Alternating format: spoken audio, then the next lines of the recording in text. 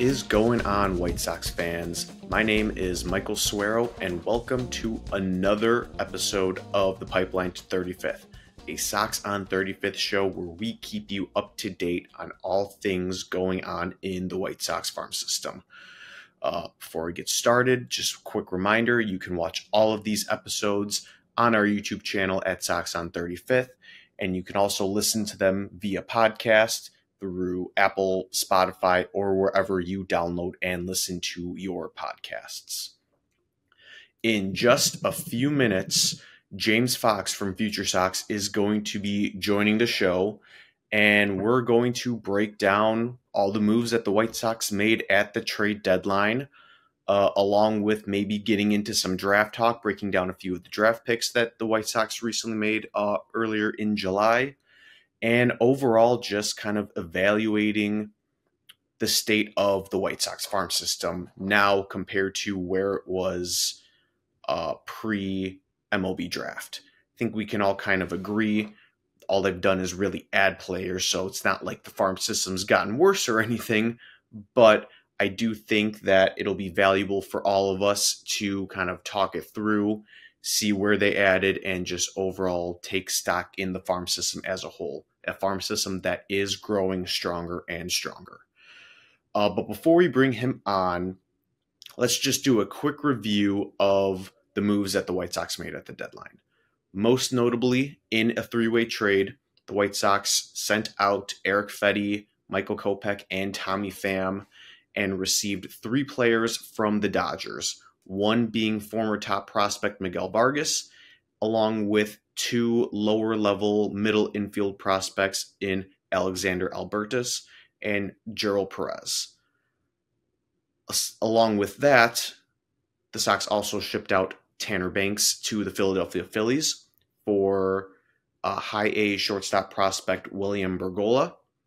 They also moved Eloy Jimenez to the Baltimore Orioles plus some cash for left-handed reliever Trey McGow.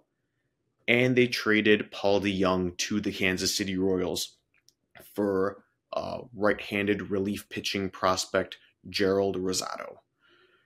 So most notably, the Erick Fedde trade has come with some differing opinions, to put it nicely. I think overall everyone kind of agrees they probably should have gotten a little more in that trade, and the whole process of getting to that trade brought some questions. But there's differing opinions on the thoughts of just in general the package that the Sox got in return. The headliner was Miguel Vargas. There's no question about that. Miguel Vargas was a top 50 prospect as early as coming into the 2022 season. Came up as a third baseman in the Dodgers organization, but they ended up moving him to second base on opening day of that year because of roster needs. And they've also dabbled with him in left field and kind of have moved him around a little bit throughout the baseball field. It does look like the White Sox are going to primarily play him at third base, which again is his natural position. So we'll see if maybe just giving him a clear defensive home could help him in the long run. It's, he hasn't gotten off to the strongest start in his MLB career, but he's still always been a dominant hitter throughout the minor league levels. He has that offensive upside in him. Maybe giving him a more stable defensive home can help him unlock some of that offensive potential. That is yet to be seen, but it does look like that is the way that the White Sox are trending. And along with that, the two middle infield prospects that they received both have plenty of upside. Perez has a little more pop in his bat than Albertus does, but both of them do carry some solid offensive upside. Both of them appear to be pretty patient at the plate, considering both of them are only 19 years old. They do have some mature approaches at the plate, so that is something that is needed in this organization, and I do think will be an asset. We won't know if these guys really have MLB futures for another year or two at least. However, these are both very promising prospects that the White Sox received. And it was also reported that there could be another player to be named later in this trade package. So if and when that's announced, we will make sure to break it down for you all. But I do not want to get too far into the weeds of all these moves because we are going to break down all of it with James Fox. So with that being said, let's bring him on the show now so we can start breaking down all of these trade deadline moves. Joining us now on the pipeline to 35th from FutureSox, he is widely regarded as the go-to source for all things related to White Sox minor league baseball, James Fox. James, thanks for joining the show, man. Hey, man, thanks for having me. I appreciate it. Yeah. So the White Sox made some moves over this last week, and I think they everyone agreed that those were all pretty good moves. I don't think anyone had an issue with any of them or anything like that. The first one, right? Like, I feel like a lot of people are mad about the Fedde one, and even like I was kind of surprised, like the industry, like just talking about it being a disaster, right? That was a little surprising to me. We talked about that on our show, but we can, get into that here if you want. Yeah, I mean, it was surprising. I thought the same thing. Like, I don't know. I think we both kind of agreed that was the return a little light, sure, but for the most part, like it, especially considering all the other moves for starting pitching, I think it seemed fairly reasonable for what they ended up trading. But let's start there. So I want to hear from you your thoughts. What did you think about the trade as a whole, and what do you think about the individual players that we brought back in that trade that sent out Fedde, Kopech, and Pham in that three-way trade? So that was the thing for me, right? Like I kind of like the players, but I just felt like the return was at least one player short. I don't really care about the Cardinals end of it. Like a lot of people were kind of like, oh, the Cardinals didn't give up enough. Like it's not really how three-way trades work. But I do think, like, I don't understand the Michael Kopech part. Like if you traded Erick Fedde, and Edman went to the Dodgers and you ended up with Vargas, and Perez, and and Albertus, like for just Fedde and even like Pham, like as a throw-in, like I think that's fine. I just think it's a player short because of the Kopech part. I think a lot of people have not necessarily underrated Vargas, but like they've undervalued that asset, right? Like a lot of people talked about there was no top 100 prospects traded at the deadline, according to Baseball America. Well, Vargas was a top 45 prospect in baseball a year ago, and now he's not, right? And the White Sox and you can like debate this, they're looking for position players, right? Because they've kind of backed themselves into a corner. They want to trade for position players and not pitching. Well, if that's the case, the only way to get impact position players in trades right now is to get these post-hype prospects and be right about them, or get teenagers. And they did both. So I don't know. I kind of feel like if there's one other piece in that trade, it's fine. Keith Law was the only one who kind of liked the return for the White Sox. Everybody else said it was a disaster. I'm not going to go that far. They clearly like Vargas. They think he could be a middle of the order bat. He's always sported 400 on base percentages in the minors. Like I could argue that Vargas was the best player that a seller acquired at the deadline. I don't know that I would, but I could if I wanted to, like that. He's not a prospect anymore technically, but it's like the type of impact you want in a headliner. And I think Perez is the second piece is pretty good too. Yeah, I mean, I think you nailed it on the head. Like if Vargas was still technically a prospect, I think people would be looking at it a bit differently because like you said, this guy was a top 45, top 50 prospect not too long ago, and he's absolutely destroyed AAA pitching over the last couple of years. I mean, the hype around him has died down a little bit. I get it, but he's a perfectly fine headliner in my opinion. And I also agree, Perez he's got some pop in that bat. There's a little more strikeouts in that bat, but I'm intrigued by him as well. And then Albertus as the third piece. Overall, the players, I agree, were solid. Would I have liked to see a fourth piece? Yes, completely agree with you on that as well. We'll see. There is supposedly potentially a player to be named later. We'll see if that turns into anything or if it just ends up being cash considerations again, which I'm not going to get my hopes up too much, but we'll see when that comes out. But that's not the only move that the Sox made. They also made three other moves, trading Tanner Banks, trading Eloy Jimenez, surprisingly, and Paul DeYoung, all for each getting one prospect back individually. So in terms of those three trades, I know Banks got a bit more of a more highly regarded prospect than the other two. I think the other two prospects are just flyers at this point. But overall, what did you think about those moves that the Sox made? Yeah, see, I think those three were all fine. They're all like appropriate returns. I mean, look, if they weren't going to trade Garrett Crochet and Luis Robert, like you weren't going to remake your farm system at the trade deadline, I think the Paul DeYoung move is fine. You got a young guy that you think projects in your bullpen for a really cheap like right-handed bat. Like right-handed bats just, you don't get that much for these guys at the deadline. The Tanner Banks one was pretty good. William Bergola doesn't have like a ton of, I think upside is the wrong word, right? But he's not going to hit for power, but he controls the strike zone. He plays defense. He runs. So he's like a definite top 30 guy, like right in the middle of their system. He was a $2 million signing out of Venezuela, I believe, 2 years ago. So he was like one of the big Philly signings. Getting a guy like that for Tanner Banks, it's pretty good. Tanner Banks is solid, but he's 32, but he still had control, but he's no use for this White Sox team or the 2025 White Sox. So that trade made a lot of sense. And then the Eloy Jimenez one was surprising. Like they're going to save a little bit of money. I think there's mixed reports out there on how much the White Sox sent. It seems like the White Sox definitely have to pay $1.5 million of the $3 million buyout next year. And then the Orioles have picked up a chunk of like his remaining. But look, I mean, you were clearly going to have to buy out Eloy Jimenez for $3 million. They're going to, if they save half of that and they get a 26-year-old lefty reliever that might help you at some point, whatever. I think that's good. I was stunned that anybody took Eloy Jimenez. Like that part of the deadline was a bit surprising to me.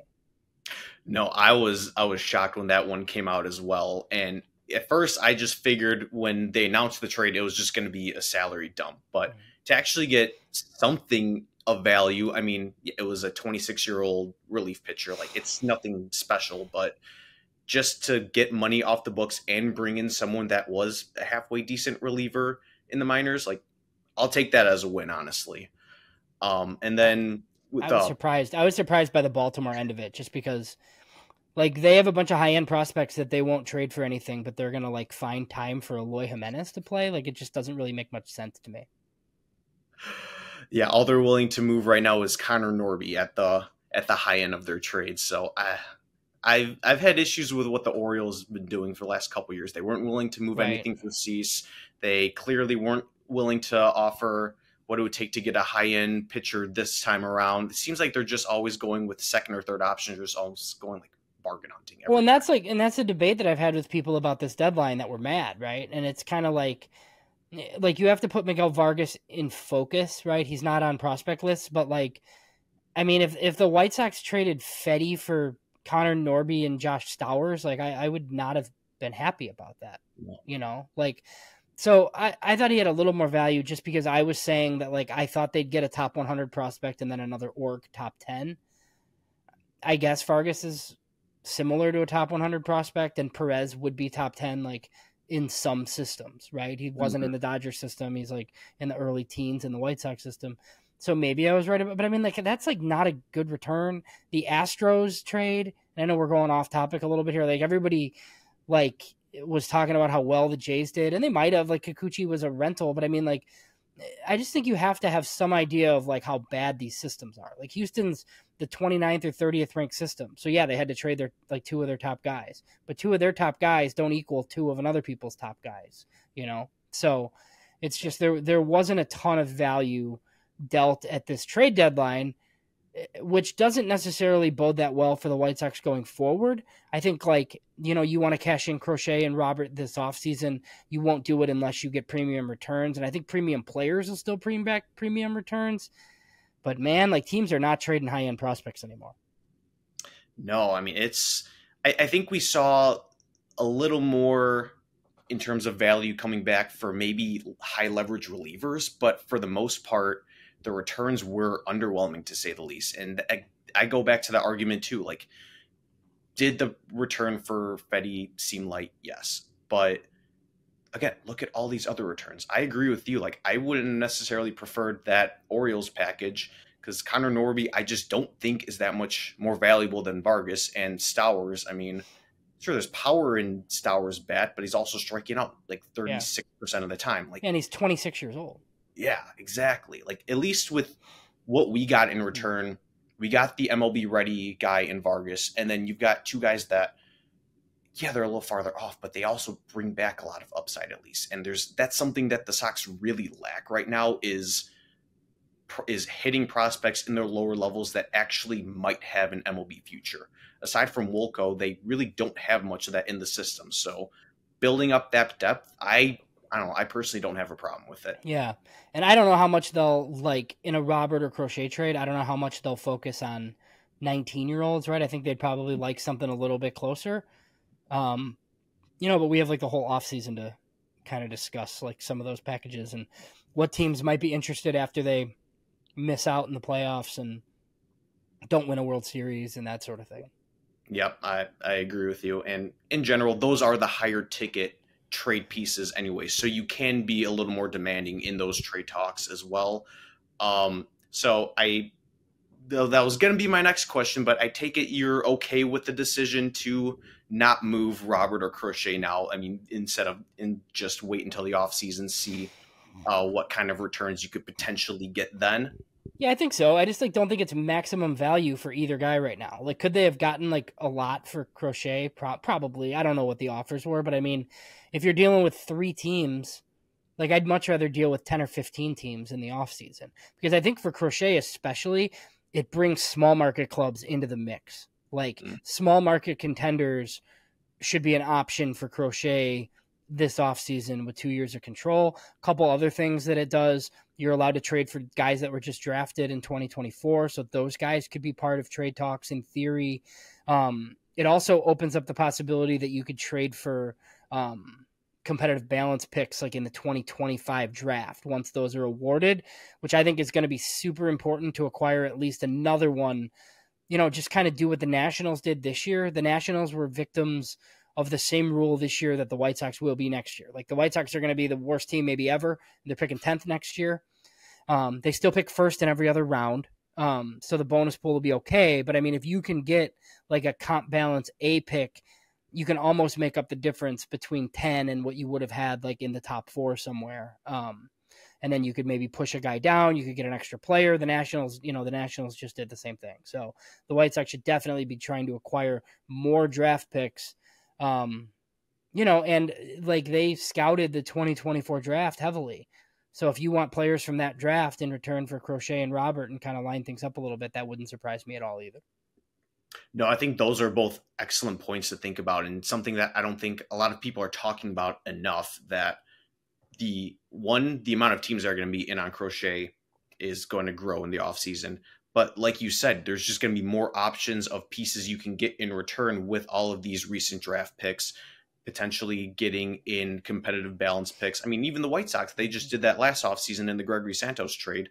And, it's right. I think it's definitely something that maybe they're not for sure going to, demand a competitive balance pick, but it's at least at their disposal, and they can really get creative with the returns that they're asking for these guys in the offseason. It's definitely it's definitely an option. Like there were rumors about the Pirates being interested in Luis Robert, right? And you take a look at their system, and it's just like they couldn't get it done to the point where like the White Sox would actually pull the trigger, right? Well, if the Pirates want 2 years or 3 years, of Luis Robert in December, and now maybe and who knows if this is true, right? But like maybe Connor Griffin's on the board, maybe like their competitive balance pick, right? So maybe there were 2 prospects that you liked in a Robert deal that now you could add Connor Griffin and the 37th pick in the draft to, and now you have a Luis Robert deal. You know what I mean? And that's the type of guy who like the Pirates could pay for 3 years, and you have a superstar, that adds to your young team. So stuff like that I think makes sense. Yeah, and personally, Connor Griffin was the guy that I was eyeing in the draft. So that type of return I would not be upset with at all. But I mean, yeah, I just think in general, if a team like the Pirates is interested in Robert, that's a more enticing trade package than they could put together now. And then even with Crochet, like I just don't really know what the value ever was going to be with him. Even before his agent leaked all that stuff, like you just don't really know how his arm's going to hold up the rest of the year. So that's something that could have played against Getz in trade talks. And I just think in general, you're going to maximize his value more easily in this offseason than you would have at the deadline. They probably would have gotten a good return in general, but I think waiting it out is where you're really going to maximize his value. Yeah, and you just get more teams in the mix. I mean, and I'm sure it'll be the same teams. It'll be Dodgers, it'll be Padres, the Yankees will be back involved. You know, you'd rather have more teams after the guy. I am pretty convinced though that they'll trade him, just like I was with Cease. I just don't think it makes that much sense for Garrett Crochet to be the opening day starter for the White Sox in 25 unless he's staying long term, right? Now, if you were going to tell me you're signing him to like a 6-year deal and, you know, anchoring your team around him, like that also makes sense. But what doesn't make sense is like letting him pitch for you in the first half and like trying to trade him at next year's deadline. Just do it this winter. They'll get enough.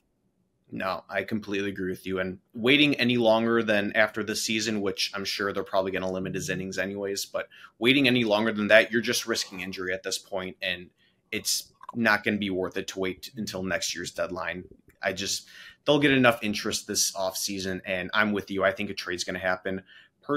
Personally, I think it also makes sense to extend him.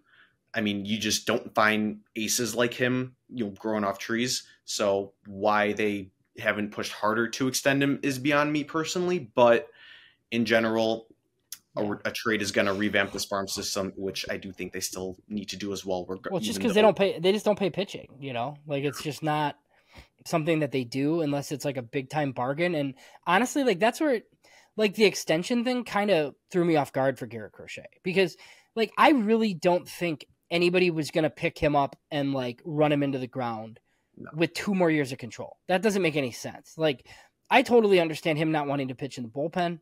Doesn't make sense, but like, could he go every 5 or 6 days for 2 innings and pitch in the playoffs? I kind of thought yes. I don't think anybody was gonna, you know, like treat him that way. Like after acquiring him, it doesn't really make much sense to me. And if I were him, like I wouldn't want an extension with anybody. He's 2 off seasons away from $200 million. Like, and I know that's easy for me to say, right, with the injury history and that sort of thing, but I mean, he's got a brand new arm basically. Like, so for me, I'd be dead set on going to free agency and having 10 bidders, you know, and because he'll get paid a ton. Oh, for sure. And just in general, it was odd to me how he just, or has his agency kind of tried to tank his trade value. I mean, why are they do they really want him to stick around with the White Sox? Yeah, I don't know. I thought the whole thing was kind of weird, and like the way that it was out there, and like I don't know. And I know a lot of people took issue with like Chris Getz like being so publicly upset about it, but like I mean, yeah, the whole thing was strange. It really was. I don't really get the rhyme or reason around it. Like, yeah, you're trying to preserve your client's arm. I get that to a degree, but just the way it went was just weird. And I don't know, like just, again, I just can't get over the fact that he was almost purposely making sure he stayed with the potentially the worst team in MLB history. So it was odd to say the least. But we can get on this topic for, I don't know, we could talk about this for hours. So just kind of moving on a little bit here. We already kind of touched on it a little bit, but I wanted to get your thoughts on what the White Sox did a few weeks ago in the draft. I mean, pick 5 came up, and I think, you know, they did what we all thought they were going to do and pick the left-handed reliever over all of the hitters that were available, like everyone thought they were going to. But just in general, what did you think about how the White Sox attacked the top of the draft? So, like, I was totally fine with them taking Hagen Smith, but I was thrown off just because, like, I really believed that they were going to take a hitter, and they really wanted to take a hitter, and they were telling everybody that, and I did a bunch of radio spots and interviews and podcasts like this one, and I said, like, I just didn't talk about Hagen Smith that much because I just like didn't think they were going to do it. I thought they were going to take a bat. Now, in hindsight, you know, like they were involved up at the top of the draft. Like apparently the White Sox offered Charlie Condon $9.5 million if he could get to 5. Yeah, like they were gonna go way over to get Charlie Condon. Obviously didn't work. Colorado took him, paid him, which is fine. Yep. Had Travis Bazana not gone 1, he would have fallen to 5. Now, would the White Sox have taken Bazana over Smith? I don't know. I don't have that answer, but I mean, I also had heard that the White Sox had kind of they'd medically red flagged JJ Weatherholt, who is the player that I might have taken at 5. Like if I was dead set on taking a bat, like I might have just taken Weatherholt because I think he's going to be pretty good and he's also safe, right? So then like your other options like Jack Caglione, who a lot of people I think wanted or thought were, after the draft, like some things kind of leaked out that Chris Getz wanted an up the middle player or a pitcher. I didn't really see Chris Getz, and look, it's Mike Shirley, right? But like it's Chris Getz's first draft as GM. I just like didn't see him using that pick on a first baseman. I just didn't. And people might disagree with that, and people think Cags is awesome, but there's a decade-long history of first baseman taken in the first and second round. It's just not good. So, like I'm okay there. And then Connor Griffin is the player that I wanted too, because I thought it would come at a significant discount. But, I mean, he took forever to sign with Pittsburgh. I think there was a price probably where the White Sox would have done that. And I think the video, I don't know if you've seen, you probably have, there's like video of Chris Getz talking to Mike Shirley, like right around the time that the pick was made. And Getz makes a comment, something along the lines of like, we want him, like, this is what we're doing. We're taking him, like about Hagen Smith.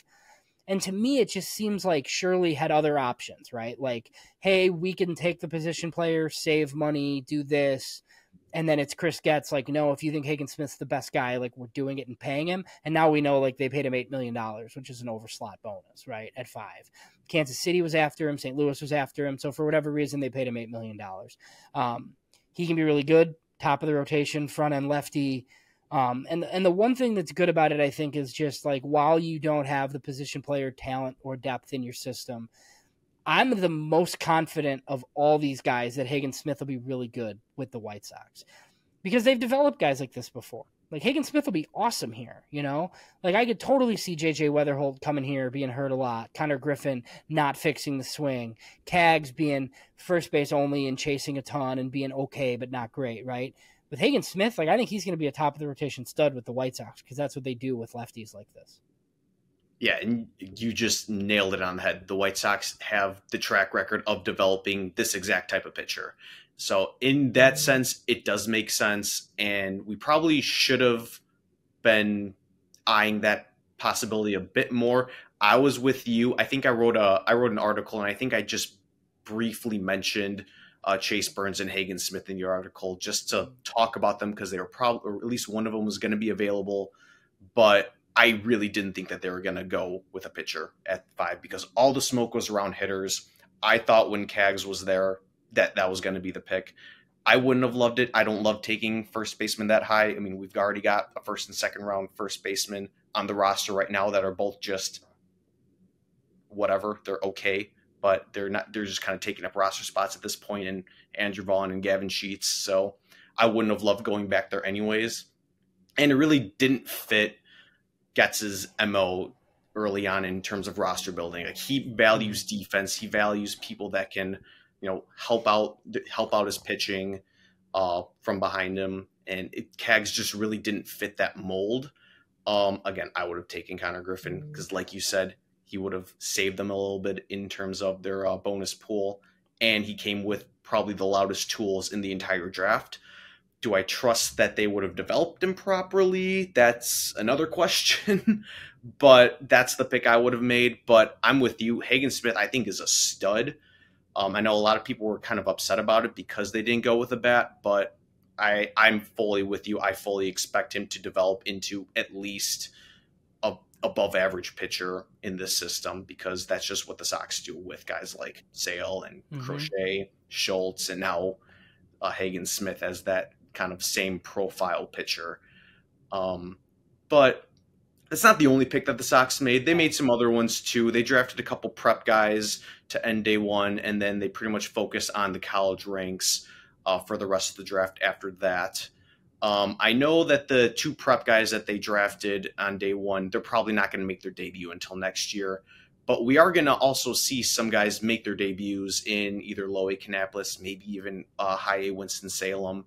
So in general, what are you looking forward to seeing from the rest of this draft class? Yeah, so I think like Bonnemer is a really important pick for them, but like you said, we're not going to see him. Like he's just going to play these like bridge games in Arizona, you know, where like, look, we might get some video from somebody, one of the photographers out there. I'm sure he'll be a big focus of their instructional league team. But I mean, look, he's going to play in the ACL or in the ACL probably next year. But I mean, that's a highly regarded prep hitter. And they paid him like the number 29 overall pick. $3 million. Blake Larson's a guy they knew very well. I'm totally fine with like the rest of their day 1 approach. They wanted to add hitters. They did so on day 2. I just didn't know much about these guys, right? But the White Sox love them. They think they're right. They think these were like a big focal point like of their class. I always like to restack the class by how much they pay guys. So Casey Saki was their 4th rounder. Okay, but they paid him like pretty handsomely, like a 3rd rounder, right? It was like I don't even remember like what the bonus was at this point for Casey Saki, but they definitely paid him quite a bit. I think it was like $850K, which is more than they paid McLean. So they cut a deal with McLean in round 3 because they thought somebody else was going to take him, and then they took Saki. And then the Sam Antonacci kid is from Coastal Carolina. He was the best player in JUCO the year before that with crazy numbers. So kind of like what you alluded to, these guys are going out to affiliates. Our Elijah Evans like broke the other day just that Saki, it sounds like, is going to go straight to Winston, which is a little bit of a surprise, but this is something we've been talking about at FutureSox. Like there's just not that like the Sox are teaming with prospects, right? But there's not like a ton of spots for all these guys to play because the issue is like a lot of the players at Winston aren't ready to go to Birmingham. You have George Wolko in Canny.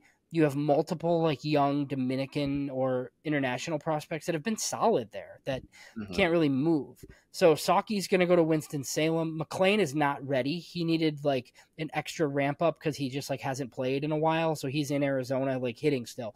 So he's not reporting, but it sounds like the other college bats are probably this week for Tuesday. So Antonacci, Jordan Appel's the catcher from Texas A&M, and then most of those day 3 guys, Lyle Miller-Green and McCants and Archer, it sounds like these guys are all going to be in Kannapolis next week. And then the pitchers, it seems like, are a little bit further away from that. They're pitching bullpens. They'll probably be in games like by mid-August, I would imagine, and then we'll see them, and then they'll all be in instructs after that. But, make no mistake, like the White Sox think that McLean and Antonacci and Saki are like big parts of this draft class that are like potentially quick moving like college hitters. And now we'll just have to like see if they're right, basically.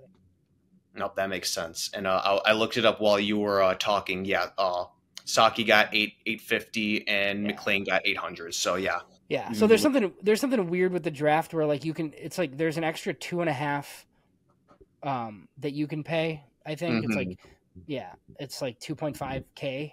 Yeah. That doesn't count. So that gets you to the 850, right? So I don't know. It's very strange. But a lot of weird rules with the draft. And extra the thing, 5% and it's we had kind of talked about this on our show where like they didn't add a ton of starting pitchers because there's no spots to pitch, but they really did, it seems. They like targeted potential bullpen arms with weird slots, and this is like a Brian Bannister thing where like all these guys are different. Like Phil Fox has the flattest fastball in the draft, and there's like the Aaron Combs guy has started and pitched in relief. They really liked him, and then the 2 flamethrowers on day 3 were just basically like these guys that have premium stuff in college that can't throw strikes, and their coaches like didn't trust them to pitch, which sounds like, okay, why would you take these guys, right? But it's because they have premium stuff, and in the minor leagues, you can just like throw a guy out there every day because it doesn't matter. Like if you're the coach at the University of San Francisco or the University of Alabama, you can't throw a guy that's like going to lose you games and not throw. So those guys are pretty interesting. It's the pick in the 11th round, and then Pierce George in round 13. Both of those guys are premium reliever profiles, so that was like an interesting part of the draft too. Yeah. Yeah, because that was Blake Shepardson and Pierce George, and Pierce George even got slightly over slot too, which was a bit surprising. But I mean, yeah, like you said, the Sox really seem to like some of these guys. I like Saki a lot too. I think that there's potential in that bat. Yeah, those 3 through 5 picks all have a little bit of, they have some intriguing tools in those bats. Antonasi is much more hit over power, but you got a little more pop with Saki, and just in general, I'm curious to see how these guys develop. I am surprised. I did see Elijah's tweet about Saki going straight to high A. That one really did surprise me, but if the Sox are confident in him, and kind of like you said, like there's just not a ton of players that are ready to move up at those lower levels. So that one's intriguing, but I'm going to be following him. I'm really curious to see how he starts his minor league career.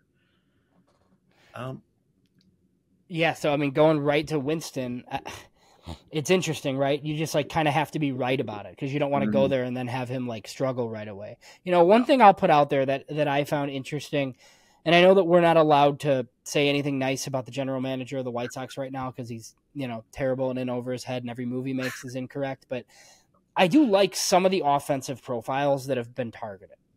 So Bonnemer's not this like huge walk plate patience guy. He's more of like a power hitting prep guy, but he's a prep guy, right? But their other moves, they all had really good walk rates. They all control the strike zone, McLean, Saki, and Antonacci. So it's just like a different thing. Like you're not selling out for power. It's guys that have a pretty good idea of like what they're doing in the box. The walk rates are high. They did the same thing at the deadline. Yep. With Albertus, with Bergola, and with Perez. Like all those guys are similar, which is why like I think it's fair to say that Chris Getz might have like a little bit of a type. I mean, even like Samuel Zavala, who I think has struggled a little bit like with the batting average, like he walks a ton. So I do think this is like a thing. Like it hasn't been in my time covering the White Sox or covering prospects, like guys with 10% plus walk rates, like, but it seems like that's something that they're targeting, and that's actually a good thing. Yeah, I mean, that's something that Rick Hahn really never focused on, was guys that can get on base, aside from bringing in our own Jordan Lazowski's favorite player of all time, Yasmani Grandal. Other than that, like, yeah, he didn't really focus on base percentage, and that really seems to be big thing that Getz has been focusing on, almost like overcorrecting, because there was just such a lack of plate discipline in this organization. So I really think that I agree with you. He's really focusing on bringing in those types of guys that can work pitch counts, get on base in more ways than one, and just kind of build up the hitting pipeline that way. It's not a bad approach, in my opinion. It's different than what we're used to seeing as Sox fans, as you alluded to. But, I mean, we'll see how it pays off. But we already have guys like Quiero and Colson Montgomery who are walk machines. So adding even more guys like that, I don't see a problem with it personally. We'll see. They still have to hit the ball, and we'll see how they develop as they go through the system. But just at least getting guys that, even when they're not hitting, can still impact the game in some way like that, I don't think that's a bad approach at all. Yeah, no, I thought it made a lot of sense, just like with some of those returns, and we'll see if like that's a focus going forward. Obviously, like this team needs power, but they just need bats. I think, like, to me, I think you buy power at the end if you need to, right? But I think you need like an organizational hitting philosophy before that. They don't really have one. It's one of the things for this offseason. Like I would love them to find the Brian Bannister like equivalent on offense. That would be great. That, and you didn't have this on the rundown, and international scouting as well. Like those are just the two areas where I think if Getz does that, I'm going to feel a lot better just about the operation going forward. Yeah. You brought it up with the international scouting, man. Like just what, this last week or two, they cut a bunch of some of their more highly regarded international prospects, guys like Eric Hernandez and these guys who even the guys that they are throwing money at, Mm-hmm. they just aren't panning out. And even Eduardo Herrera, their top international prospect from this past year, he's off to a slow start in the Dominican League. I think his OPS is under 700 at least. It's not good. And they did, like Yoiker Fallardo is a pitcher from Venezuela. He's got like 57 Ks to 7 walks and 10 starts, 40 innings. So that's good. Like he might be a dude, right? But they just don't have enough, and their strategy doesn't make any sense. I mean, they've signed these older Cubans for years that haven't panned out, and when you're going to throw $2 million at a guy, like it has to work, because you could have signed 10 Dominican teenagers instead, and they're not for whatever reason. And I don't know if it's a Reinsdorf problem or a Marco Patti problem, but I do definitely think that you need like a revamp of like your entire infrastructure. And I think it's a job for a younger man than Marco Patti. Like at this point, I am optimistic that Chris Getz told some writers like Eric Longenhagen of Fangraphs, this past offseason, like, hey, like we know we need like changes there. We have to approach things differently, which I think is a positive. Now he has to do it. Now, the issue is guys for like 25, 26, and 27 are basically committed already. So you're so far behind the 8 ball, even if you were to hire someone. Their top signing for next year is a 17-year-old Cuban for $2 million, but at least he's 17 and not 20 or 21, right? So that's, I guess, promising.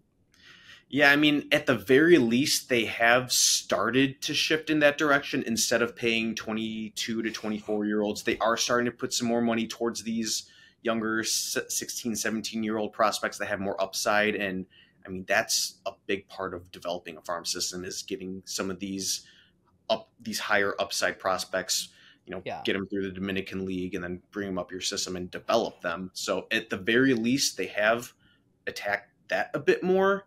They haven't been successful yet in doing that. Like I said, Erick Fedde is out of the system, and their scouts in their most recent trades like added the guys we just talked about, right? Samuel Zavala, William Bergolla, Alexander Albertus, and Joel Perez. Like those are all other teams' international signings from recent years. Like maybe Marco Patti should sign those guys like as international free agents. Like sign guys similar to that, and then you won't have to trade for them when they're 19 playing in low A. What a philosophy right there, huh? Just sign the guys that you're trading for instead. But yeah, man, it's frustrating, but we'll see if they do revamp the front office. I agree with you. I'd love to see them bring in some more of these Brian Bannister types that can actually help identify and develop more profiles. Well, I think guys like us, right? I think you need to get through this like godforsaken season. Because then I think like the off season, at least, like, like I still wear White Sox stuff. Like I have a hat on right now. Like I'll wear it around the neighborhood. Like whatever. People are like, oh, I can't. Like I don't really care what their big league record is. I know it's a story. I know it's important. Like if they have the worst record ever. But I mean, like to me, like if you win 60 games and you're the worst team in baseball, or you win 44 games and you're the worst team in baseball, like you're still the worst team in baseball. Yeah. Like it is what it is. The rules are what they are. You're picking 10th. So there's no help there, right? I think you're going to have a new manager. I think you're going to have more front office changes. And I think you're going to be, the talk of the winter with 2 premium trade assets. And hopefully, they do well on those. And, you have at least something to look forward to going into 2025, even though you're probably going to lose 95 plus again. Yep. Honestly, I don't know how to say it any better than that, but it just kind of is what it is. Like the Sox are just not in a good place right now. And all we can do is, I mean, we can be upset about it, or we can just hope that they can get this rebuild right versus how the last rebuild ended up. But, for the sake of time, I think that just about wraps it up here. But before I let you go, want to make sure that I give you an opportunity to plug yourself, let our listeners know where they can find you and your content. Yes, I'm at James Fox 917 on Twitter. FutureSox is just at FutureSox.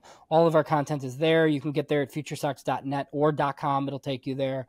My podcast partner, Ian Eskridge, does a fantastic job sharing all the video that we have, and he's been making these picture videos, so that's cool. We have multiple podcasts on the station, just with Elijah and Jeff Cohen, and then Nick Morawski and Danny Miller do a big league centered show that I'm glad I don't have to do. And then me and Ian are live usually Sunday nights. There's going to be some changes to that just because I coach high school football and we're going to meet on Sunday nights. So we'll either be live Sunday night or Monday night going forward. But 3 podcasts a week, content up at the site. Within the next 10 days or so, I'm hoping to have the top 30 list done. It's really tricky because we wait until after the deadline and the draft to like get these guys on the list. So it's hard to get that written up, but you know, the mid-season list now is like comes out in mid-August, which is a little bit crazy. Yeah, no, trust me, I'm struggling with mine as well too, trying to fit all these new acquisitions onto our top 30. But James, thank you again for joining the show. It's been an absolute blast, and I can attest, like all the guys over at FutureSox are absolutely killing it this year, especially because there's nothing really good to talk about with the White Sox aside from the farm system. But you guys have been doing a great job, and to all of our listeners, I highly recommend checking them out. But once again, James, thank you so much for joining the show. All right, Michael, thanks for having me, man. Thank you again to James Fox for joining us on the show. Got a lot of great insight from him. And we probably could have gone on and ran for another hour or so talking about some of the stuff that we hit on in that interview. But yep, that just about wraps up this episode of the Pipeline to 35th. But before I let you go, just a heads up that James alluded to it, that they're working on their mid-season top 30 over at FutureSox, over on Sox On 35th and Pipeline to 35th. We are also working on our mid-season top 30. Expect that to be released later this month. And then we will figure out some kind of special episode revolving around the release of our mid-season top 30. Got a couple more things to hammer out for that, but it will be released later this month, so just keep an eye on that. And with that being said, thank you all for joining us for another episode of the Pipeline to 35th. Once again, my name is Michael Suareo. It's been a pleasure talking White Sox prospects with you because, let's face it, none of us want to actually talk about the real Chicago White Sox nowadays. But unfortunately, I do have to sign this off by saying, Go Sox.